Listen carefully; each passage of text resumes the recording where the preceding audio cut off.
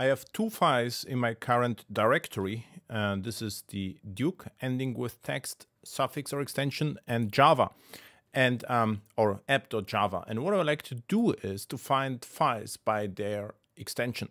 And how to do that? So I will have to use try with resources because let's go with files, which is a stream or will be a stream soon. Files, list.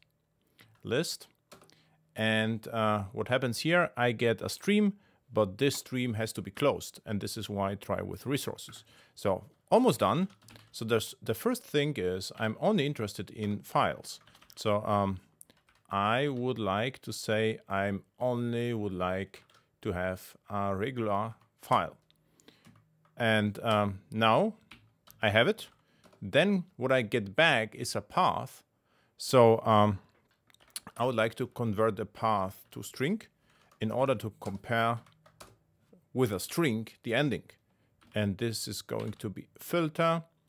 And then p is the path, p.ends with the extension. And let's start with text first. And then for each, print everything out and just use system out and print line, which will print the path as string or string as path. So now let's run the code and Duke is found, and let's try to find the Java file. Should also work, and it does.